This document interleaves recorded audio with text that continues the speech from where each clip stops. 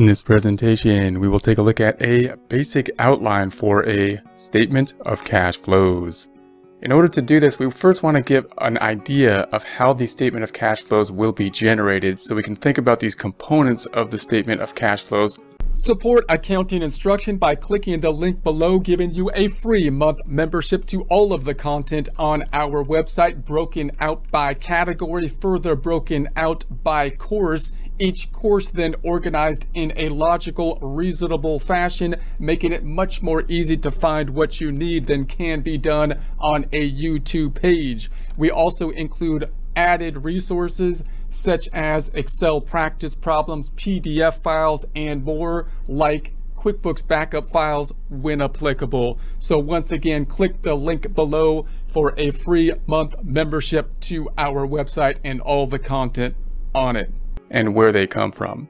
Typically, we will have a worksheet such as this that we will use in order to generate the statement of cash flows. That statement of cash flows having three major components: operating activities, investing activities, and financing activities.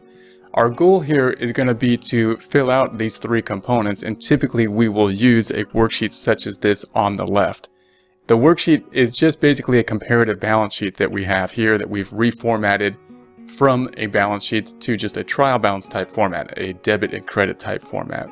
So you can see that we have our balance sheet accounts, and we are in balance by having the debits be positive and the credits be negative, or debits minus the credits equaling 0, giving us an indication that this period, the current period that we are working on, is in balance. The prior period, same thing. So we have 2 points in time for two balance sheet points: the prior year or period, the prior year in this case, and the current year.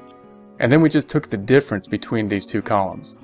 And if we have something that's in balance here, the debits minus the credits equal 0. Something that's in balance here, the debits minus the credits equal 0. And then we take the difference of each line item in these columns and sum up those differences. It too must add up to 0. So in essence, what we're going to do in order to create the statement of cash flows is find a home for all these differences. And that'll give us a cash flow, a concept of the cash flow statement. We'll get into more detail on how to do that when we create the cash flow statement, but as we look at the outline, keep that in mind. So here's going to be the basic outline for the statement of cash flows. We're going to have the operating activities. That's going to include a list of inflows and outflows from the operating activities, and then we're going to have the net cash provided by the operating activities. Now, this list of inflows and outflows for the operating activity will be the most extensive list because the operating activities are in relation to, you can think of it as similar to the income statement for an accrual basis. What we're trying to do is get to net cash provided by operating activities, which is kind of like net income on a cash basis. So that means that most of the activities that we do is going to be here because that's normally what the reporting is in terms of activity. That's what the income statement does. It reports activity as opposed to the balance sheet, which reports where we are at a certain point in time. So then we have the other investing activities. Those will include inflows and outflows. There's going to be less involved in the investing activities. And of course, those will include investments, like if we were to invest in stocks and bonds or something like that. But they also include investments in assets like fixed assets, like property, plant, and equipment. So we just got to be aware of that in the investing activities. Property, plant, and equipment will be there. Typically going to be less activity that goes on in the investing activities than, of course, in the operating activities. Then we've got the financing activities, and those are we're going to list the inflows and outflows of the financing activities. And those are going to be things that are usually just to get capital in the business or to pay back capital or pay back the owners. So these are going to be things like loans, related to loans, taking out a loan, or getting money from the owner, whether that be from selling stock in the company, issuing stock, or if it's a sole proprietorship or partnership, the owner just putting money into the company, or paying back money, such as debts. Or paying back money to the owners like dividends or draws. So those are going to be the three categories we're going to have. And when we put the information into these three categories, we got to think about our worksheet that we saw in the prior slide and think, okay, where are each of these activities going to go? Are each of these areas going to be operating, investing, or financing? So whenever we think about the cash flow statement, we always want to be thinking operating, investing, and financing, and which area do these whatever cash flows we have fit into. And we'll discuss a thought process on how to do that. We'll put together a cash flow statement in order to help us do that. We have the typical kind of format when we put together a cash flow statement of any kind of statement, whereas we subtotal it on the inner column, and then we list the accounts in the inner column, and then we give a subtotal. So we're going to list out the activity for operating activities, and then give the subtotal in the outer column. These two columns are not going to be debit and credit related. It's a financial statement. We don't deal with debits and credits on the financial statement. It's a plus and minus financial statement. So these two columns simply deal with, this is going to be a list of the subcategory, and this is the summary of the subcategory, and that's going to be it. And then if we have these outer columns, net cash provided by operating activities, cash provided by investing activities, and cash provided. Then we will have the financing activities, same concept, listing inflows and outflows of the financing activities, and then we'll have the net cash provided or used in the financing activities. So our major goal when we think about the cash flow statement and we have questions about cash flow is usually which of these categories is it going to belong in. When we think about a cash flow, is it operating, is it investing, is it financing? We will go through a thought process in a later presentation in terms of can we best determine whether something is operating, investing, or financing. And note that the default is obviously always going to be operating as our first kind of question. Is it operating? If it's not operating, then is it investing? And then is it financing?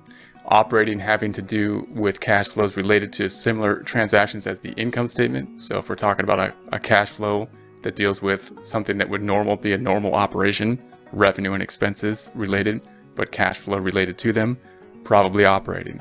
Investing activities, going to be dealing with the investments in stocks and bonds and things like that, normal types of things we think of as investments, but also having to do with investments in long-term fixed assets like property, plant, and equipment. Financing activities having to do with things that we're using to finance the company. We're trying to generate capital, money in the company that we can use to run the business, or we're paying back capital or money to run the business. So if we're taking out a loan, or if we're issuing stock, or we're getting money from investors, or we're paying back a loan, we're paying back the investors with dividends or draws. Once we have this information, you can note that the normal format is similar to any financial statement. We're going to group this information in the inner column. So this is a subcategory of operating activities. We'll list all the operating activities in the inner column, and then we'll total them up in the outer column. So these two columns do not represent debits and credits like any financial statement. They're not going to show debits and credits because we don't want to have to explain debits and credits to normal readers of the financial statements. So we're going to convert the debits and credits into a plus and minus format, and then we're going to have these two columns be the subtotals. So that means these totals in the outer column, then, this is going to be net cash provided or used in operating activities, net cash provided or used in investing, and net cash provided or used in financing. If we add or subtract those up, whichever way they be going in terms of cash flow, then we're going to get the net cash increase or decrease in cash, net increase or decrease in cash. That's going to be these three items here. This is really what we're looking for in the statement of cash flows, because this is the activity. This is what happened. We're looking for that change in cash. Cash has changed. How did it change? Well, here's the story of how it changed. In terms of these summary stories, operating, investing, and financing. And then here's the more detail in terms of those three categories of what happened, what's going on with this change.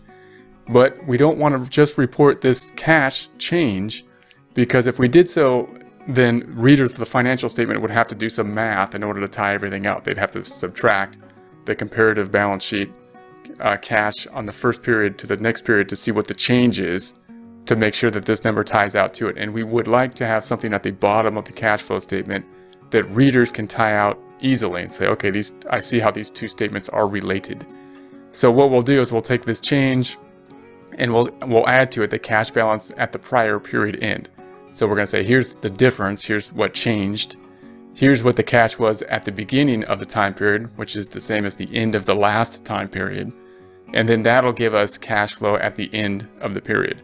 So then this cash flow then is what will tie out to the balance sheet. So it'll match what's on the balance sheet. So again, this is really what we're looking for. We're looking for the change, the activity, what's going on. But we want to tie it out to the bottom line number on the balance sheet.